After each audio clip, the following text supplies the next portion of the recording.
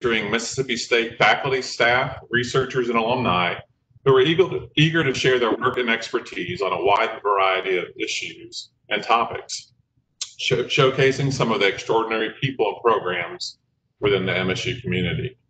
Today's installment of Bulldog Bites, enhancing the experience at MSU, how campus experience can be enhanced through investment in outdoor spaces. We're so very pleased to have our featured speakers, Mr. Les Potts and Mr. Saunders Ramsey. Les Potts recently assumed the role of Associate Vice President for Administration. He's been a key member of the university's Division of Finance and Administration for the past 11 years, primarily involved in university budgets, appropriations, contract negotiations, and other projects. He recently served as a project liaison for the first of a kind public-private partnership with a national developer, College View, $70 million mixed-use development that opened last fall. As AVP, his role has expanded to include administrative oversight and campus services maintenance. He holds a degree from Birmingham-Southern College and his graduate studies at Delta State University. He and his family have called Starkville home for the past 18 years. Saunders Ramsey, who joined the MSU this spring, is the Executive Director of Campus Services here at MSU. He includes oversight of planning, design, and construction on major capital projects, maintenance, repair, and custodial services for over 100 university buildings, maintenance of more than 1,500 acres of campus landscape, as well as maintenance, repairs, and construction of MSU's utilities, distribution, infrastructure. He came to us from Neil Schaefer, an engineering planning construction firm, and he led their Starkville office, working closely with leaders in government, economic development, and education on strategic projects aimed at improving quality life in area communities. He's a Starkville native and former captain of the Diamond Dogs baseball team. He earned bachelor's degrees in civil engineering from MSU in 2005, and in 2009, a master's degree in civil engineering from the University of Memphis. As we remind our viewing audience, we encourage you to utilize our Q&A feature via WebEx. For those that are viewing via Facebook Live, please submit your questions via the Facebook Live chat. Gentlemen, it's really our pleasure to have you this morning. We appreciate your time and welcome you to Bulldog Bites. And at this time, I'd like to turn the program over to Les Potts and Saunders Ramsey. Thank you, Joe. Thank you. I think that I have the first go here, and it's the easy part.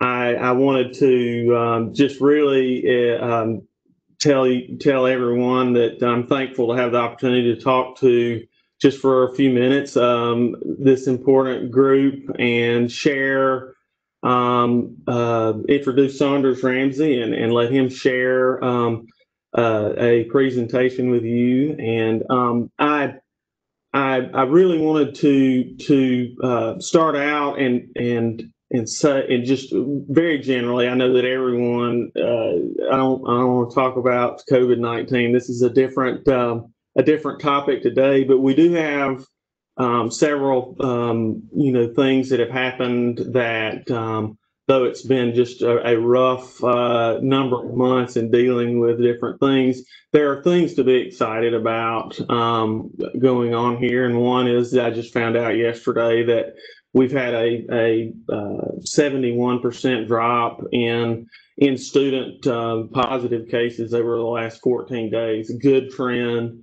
We had to prepare for the worst, and things can change day to day, have been going well in our favor in all our preparation to open the semester. Seems to be paying off at this point. And I really wanted to say, to Dr. Keenum and the vice presidents, that I think that in a situation that was unprecedented, they have done just a fantastic job to prepare us as well as we could be prepared coming into this. But for just a minute or so, just to tell you how I got here and lay out Saunders' arrival. We last year we had a vice president, former Lieutenant Governor Amy Tuck, who retired as VP of Campus Services. And at the same time, within 2 weeks, her assistant vice president announced his retirement. He had been here for 40 years. So that was a ton of institutional knowledge that sort of, left at one time. And as is common among our peers, a lot of other universities, the campus services facilities division resides in an administration or finance and administration division. And Dr. Keenum asked our CFO, Don Zant, who's been here for a decade as well in that position, has been at the university a lot longer than that, to take the reins. And we immediately set about, as you can imagine, in my, referencing my background and his, very little to no expertise in a lot of the technical areas in this division. And so we immediately set about to find someone with that expertise. We had national interest in the executive director of campus services position, which Saunders now fills.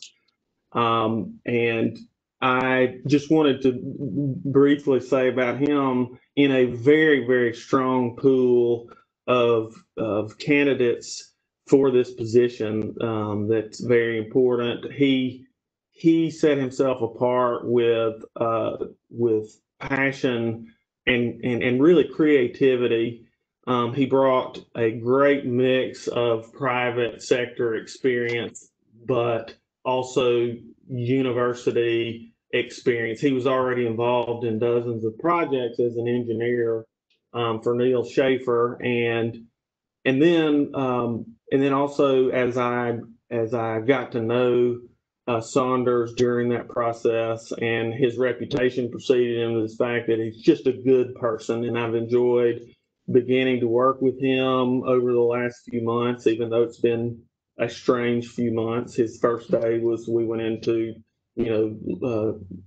statewide lockdown by the governor's order.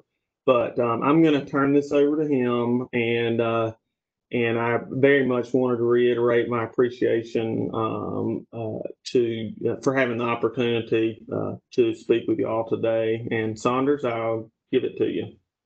Awesome. Thank you, Les. Kind words. And again, to the Alumni Association, just thank you guys for giving us the opportunity and the platform to kind of educate some of the most important people to our university, which is our alumni, and just kind of talk through what we're doing on campus. And specifically today, I want to talk about how one of our goals is to enhance your experience on campus through the investment in public spaces. And I'll kind of get into what that means and how that affects you and our campus. I think I want to start off by kind of telling you a little bit about who I am. I won't spend a lot of time on this, but I feel like my background has kind of shaped me into who I am today, and then just in the people that have been influential on me and shaping my mind in a way that Les mentioned, which is passion and creativity. And he mentioned I grew up in Starkville, born and raised here. What that means for me as a child is I spent a lot of time on campus. I spent time at athletic events. I spent time riding my bike, as our 6-year-old did, where he learned to ride his bike the other day on campus. And campus in Starkville has always been very important to me. It had always been very important personally. And then as I grew professionally, obviously that passion continued to grow with me.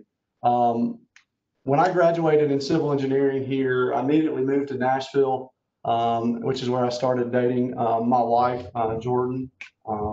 And she had an opportunity to work in Memphis and with FedEx. And so we both moved to Memphis and we were married there. A unique thing happened in Memphis that directly contributed to my passion for public space. And that's really related to Jordan and her job.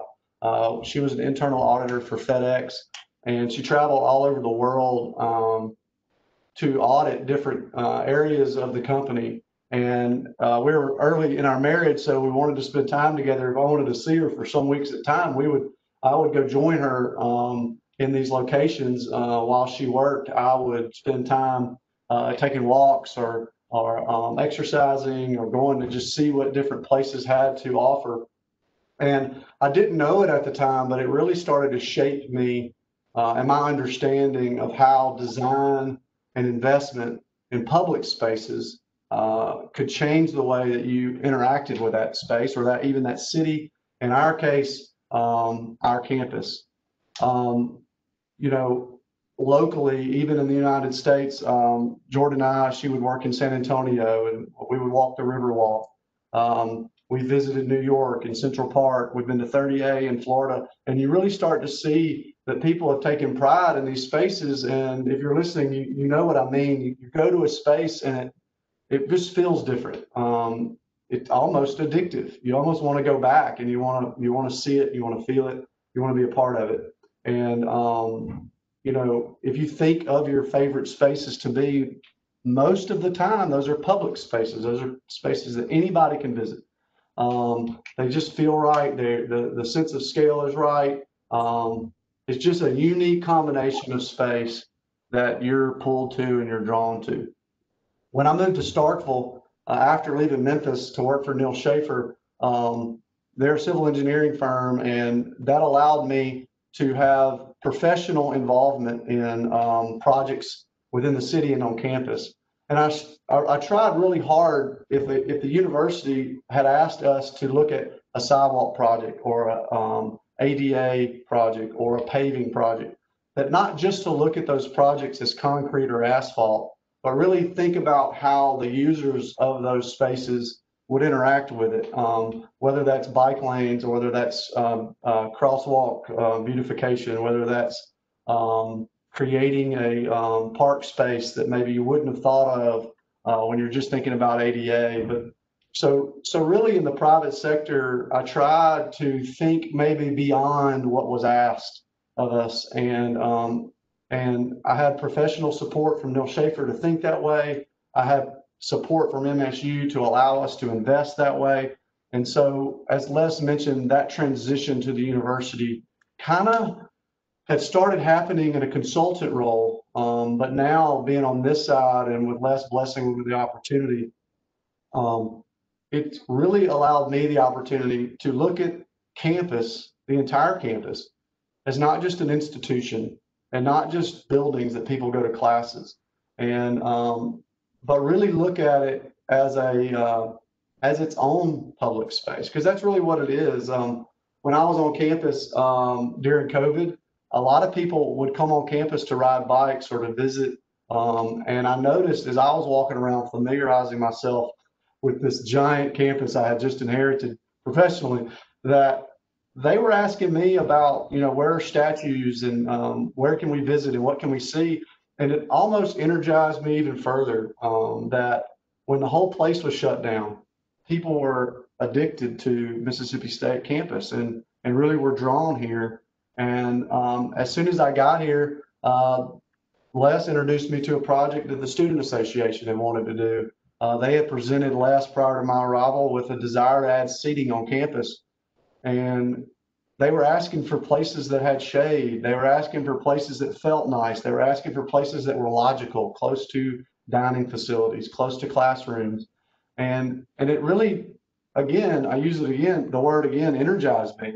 These students are asking for the same thing that Les and I have prioritized, and they're asking for it. So that's a project that's ongoing right now. You'll see an example here briefly of us listening to the students and implementing it, maybe not exactly how they drew it, but in a way that maybe is even more beneficial to them and even more functional for their use. And in the process, you're creating a more beautiful campus, right? It doesn't just have to be functional. It can be both functional and beautiful and enjoyable. And so that's that kind of leads me to where I am today. And I want to walk you through in the next few minutes some of the projects you're working on. Thank you for listening to my personal spiel. And now I'm going to try to share my screen and we'll keep going. Les, can you confirm you can see it? Yep, got it. Awesome. Okay, so as you're looking through these, I kind of want you to think about that sometimes it's function, sometimes it's beautification. We always want to talk about interaction. How can people use the space, interact with the space, and possibly even tell the public that they're in that space? So we're undergoing a master plan right now, and a master plan update. This is a photo from our previous master plan. I put it at the beginning because I want you to see how the street trees and the pedestrian connections and the shade and the people really make up what our campus is. This is a future space that would be created after some capital projects are finalized. And what I want you to see, a couple things, one being ironic. One of the things is the shade and the filtered light, the space that people enjoy to be in. The other is that we have buildings here, but it's not the only priority. We've placed priority on student engagement and how they can spend time together. The ironic part is that they're sitting on curbs and they're sitting on the ground. And I kind of like that because it kind of lends ourselves to what if there was a space where they could sit face to face, like a bistro table that you'll see in a second, or a bench if they needed to rest. So I just kind of wanted you to visually see spaces that we're trying to create. The last photo I wanted to show you is this photo of Bully.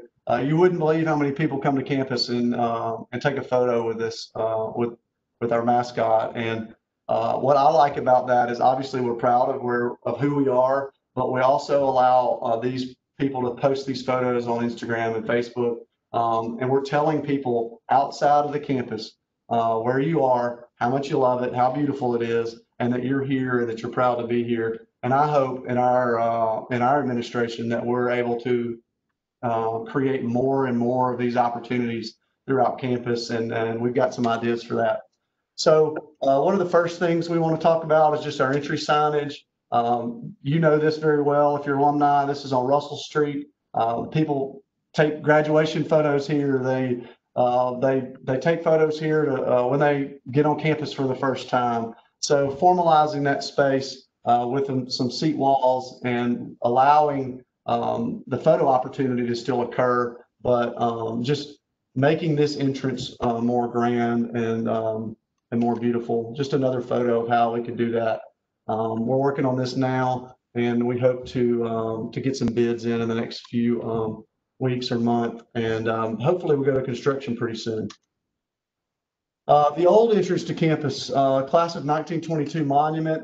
This is right outside the Hunter Henry Center. If you haven't seen it, that's one of the things I want to work on, is that let's bring some attention to this space and let's make it even more beautiful. Let's create a seating opportunity, an engagement opportunity, and just highlight this monument and kind of telling the story of how you used to enter campus. Another view of that. This is a project that I'm particularly fond of. This is the Lee Hall Promenade. Early when I got here, Dr. Keenum and Don Zant, mine and Les's boss, asked for a sidewalk here. Les and I asked if we could have a few more days and a little bit more time to think about this space more than just a sidewalk.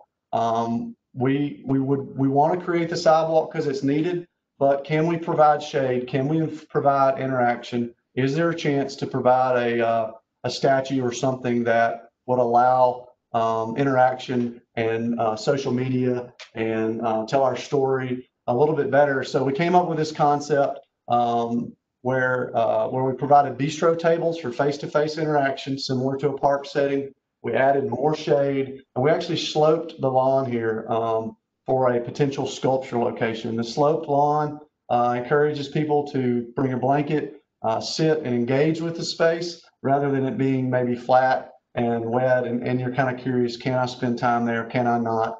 We hope this is a space that continues to engage. And this is actually built, and we are extremely proud of this. We couldn't get the tables unfolded before students wanted to sit in this space, and it was just a very early moment of pride and for us, and just really giving the students what they asked for, while giving the president what he asked for, and Don Zant, and making sure that we solved the functional issue, which is erosion and pedestrian connection, but we added the beautification part and the engagement part. This is something we're working on now, the class of 1924 monument. Some of you may know this is here, some of you may not, because it used to be surrounded by landscape material. This is just east of the YMCA, across from the Union. This is a free speech monument. This is a place where they used to engage in debate and discuss topics of the day. In the day and the age we're in now, this is very important that we tell that story, that we engage with people, that we discuss differences, that we talk about the topics of the day. But that's the functional side, right? So the beautification side is, how can we make this space inviting? How can we allow people to sit, engage with each other, but do it in a setting that is beautiful, that is safe, that is comfortable, that is addictive. This is a space that I hope to say that we will be investing in the next couple months and hopefully go to construction pretty soon. Interactive icons. I mentioned photos. I mentioned statues. I mentioned how do we post on social media and how do we get people telling people they're at Mississippi State and they love it. I hope Oliver's watching because he'll be really proud that he's made the presentation. So this is a space between Perry Cafeteria and Montgomery Hall that we wanted to look at as part of an admissions project, where admissions could say that there's a plaza that when they bring people on tours or they bring people to campus for the first time, or people enroll here, that they can have a place they go to and say that they arrived, that they're here, that they are proud to be a Mississippi State Bulldog. We've got on the left side of the photo, you see the Hail State letters. We're kind of envisioning the eye maybe remaining glass, where a student can kind of step in that space, take a photo, post it on social media, and basically be part of who we are and what we're doing and what we stand for. So I'm really excited about this project, and we are looking for funding and looking for buy-in, and this is a project that I would love to see get done soon. So some projects are beautification and some projects are functional, some are both. This is a project near TK Martin Center. The Bulldog Way project will be coming in pretty soon as a new east entrance to campus. And we just wanted to take a new roadway, which is going to be very functional, and make sure that we connected our spaces to things that we want the public to engage with. The Lincoln exhibit, the grant library, bringing people to the library and showing them how to get there. And as they travel from the parking lot on your left to the library on their right, giving them an environment that is comfortable, that is safe, that is directive, meaning, provide a kiosk that they know what they're going to see, they know where to go, tell the story as they're enjoying the area that we've created. If some of you know what it looks like now, this will be a slight change. It's a repositioning of the TK Martin playground for an area that we're so proud of, which is the TK Martin Center, and just giving the young children safer access to their parking lot. And then on the right side of the photo, just connecting that walkway, as I mentioned.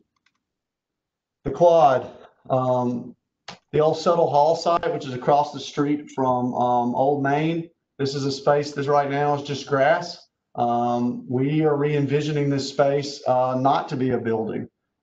See if this space could be used for a passive use area, play catch, lay on a blanket and study, just sit and visit and be still, get outdoors, enjoy the campus. So just kind of re-envisioning this space. On your left, you've got an institutional building. On the right, you've got a newly created passive use space that the people engage with outdoors.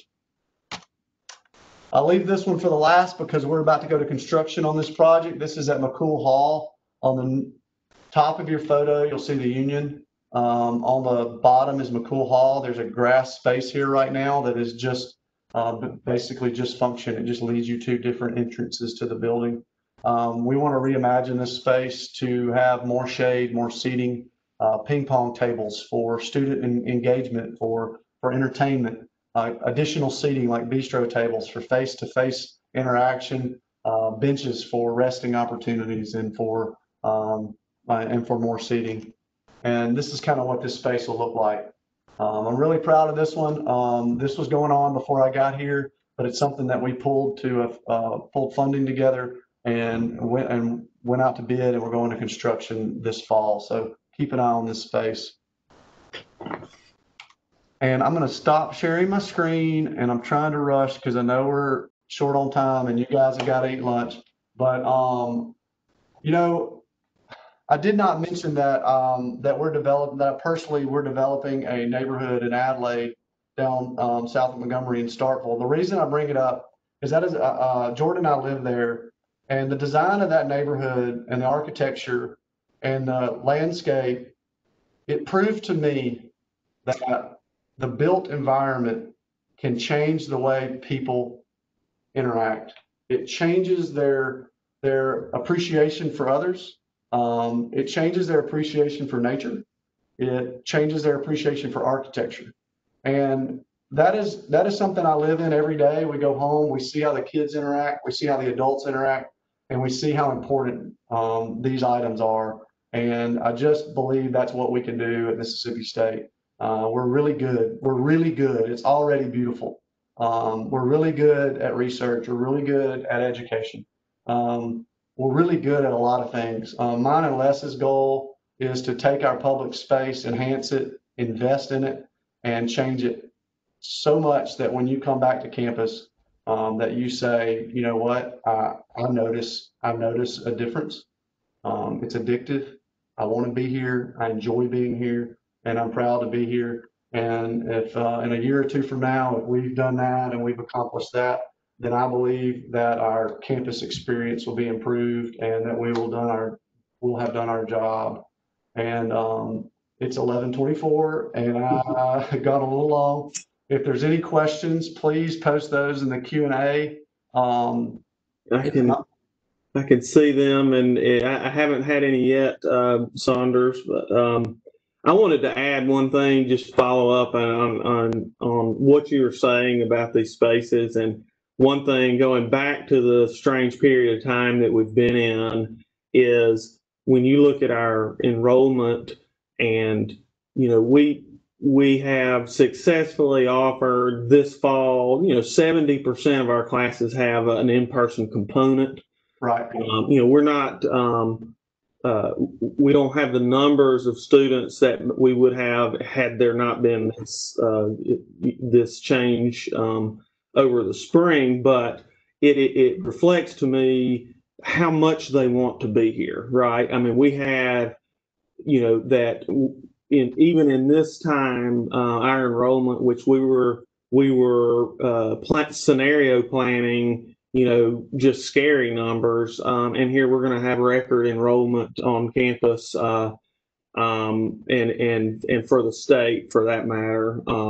But I wanted to add one more thing, is from a student success standpoint, how important the environment is, and something that someone sent to me is that built structure, signage, landscaping can actually buoy students' feelings of well-being, belonging, and that goes so well with what you're trying to do. 100%. I mean, if we as an institution decide to move purely functional, meaning just get them to class as fast as we can, teach them what they need to know, and send them back to their dorm room. Mm-hmm. A, they're not going to enjoy it. B, the learning environment is such that they're not going to be addicted to it. They're not going to come back, right? And so, absolutely, your walk to class, your time between classes, your time in the evening, all of those things are what makes an on-campus experience better than an online experience, right? Absolutely. And in the past, it has been just an opportunity to create a great space. In my opinion, going forward, it's going to be a competition. And can we create an environment in which they choose us over online? And I believe that's what we're in the process of doing. I do have, sorry to interrupt you, Saunders. I do have some questions coming in. Yep. Can I start those? Yep. And the first one, is there a certain timeline for these projects? I don't know if you want to address, either of us could. Yeah, no, the McCool Hall project going right now. The George Hall, or the debate project, is under design right now, and we hope to fund it this fall and maybe go to construction this fall. The entry signage is out to bid right now, or pretty soon. So again, hopefully this fall.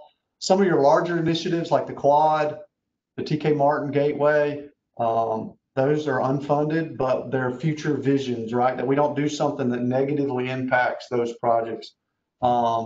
The Hail State letters, the interactive icon, that one's probably at the top of my wish list, because I think it's a significant impact really quickly, but we don't yet have funding for that. That's something that we're strategizing how to accomplish.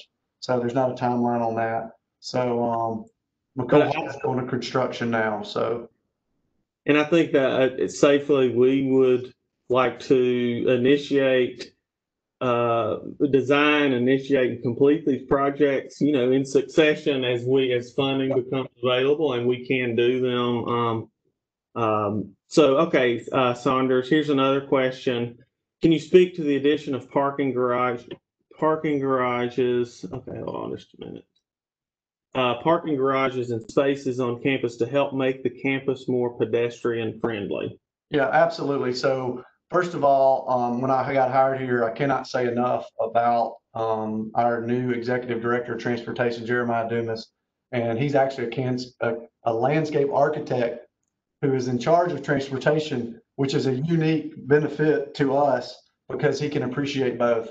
And he has done a tremendous job of prioritizing groups of spaces so that we meet the counts that we need to continue to grow, but put those in locations that don't impact the experience on campus.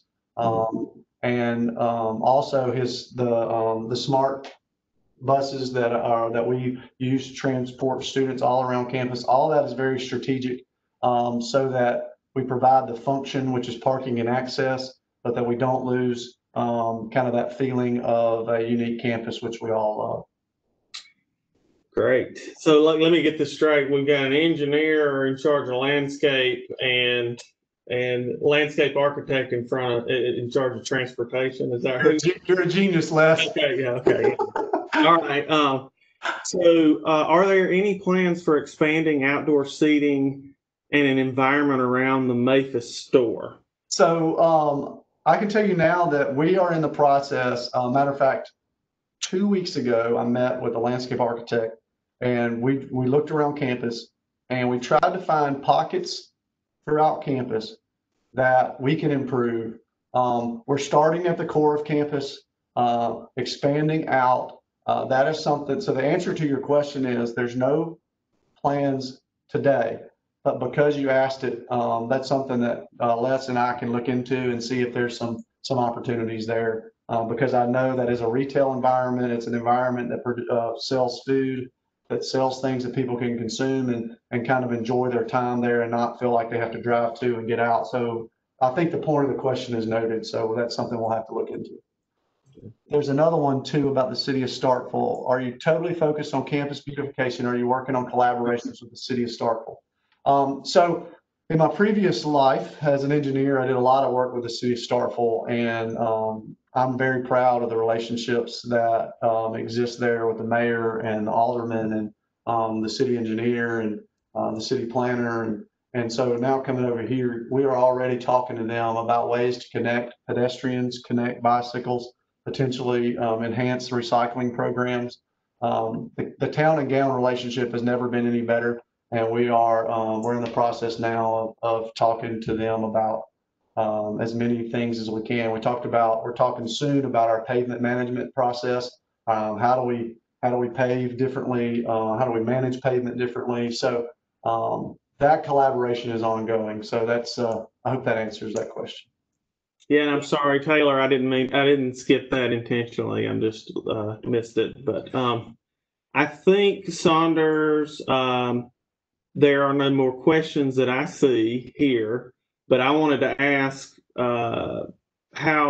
what would be your advice to this community, to our stakeholders, on how they might be involved in what we're doing or trying to do here? Yeah, so probably the easiest thing is to understand that we're trying really hard to change what we have, and just telling that story, getting out there and educating our alumni, and letting them know to be looking for opportunities to see the change we're making, to be supportive, to speak supportively, to encourage. That's probably the easiest thing. The next level of involvement is something that we're going to roll out this fall, is a campus beautification initiative. We're going to work with the foundation and the Alumni Association on that. Georgia Carter will be helping us run that, and the contact, I think, was posted earlier. We can post that again at the end. But what you'll see is that one of my big passions when I first got here was tree planting and establishing a lot of the shade that we've lost over the years. So this fall, we're going to be planting, I hope to say hundreds of trees. Don't quote me on that. It's due to time and money, obviously. But we're going to provide our alumni or just supporters in general with an opportunity to be a part of that. Also, seating that will be a part of that campus beautification initiative with bistro tables and benches and things like that. So really trying to show the public that they can be a part of changing the spaces they enjoy, right? So kind of combining the effort. It's definitely not a requirement, but if nothing else, it gets out there that we're trying to make a change and that we're trying to improve, and we want you to be a part of that. So that's the second thing. And then another pretty easy one is come visit, take pictures, and post it on social media, right? So tell people what we're doing, find a spot that you love, find a spot you want to engage with, and post it on social media and tell people how proud of your campus you are. And I think that's pretty easy, pretty straightforward, and would go a long way to kind of enhance what we're trying to accomplish for you. Absolutely, and that is one reason why I so much appreciated this invitation, because this fall is unusual and there are fewer opportunities. You would think, for people to visit, and we wanted to just sort of share our excitement, and I am thrilled with the team that we have in place, and I think that there are great things to come. You will notice, and so. Yeah. Well, thank you guys. I did want to mention that they did record this, so if you missed an early part of the presentation, you can go back and watch it. If you think somebody else needs to see it, that'll be available. I think they said maybe even as early as tomorrow. So I can't see you, but I appreciate you guys being here and listening. I appreciate whoever you might share it with, and continue to encourage and continue to contribute and be a part of our campus. That's what we're here to do, is to make it better and for you to enjoy it. So I think we've been instructed to just say thank you and to go ahead and log off. And if you need to watch it, they just posted it. It'll be on the alumni website tomorrow at alumni.msstate.edu/Bulldog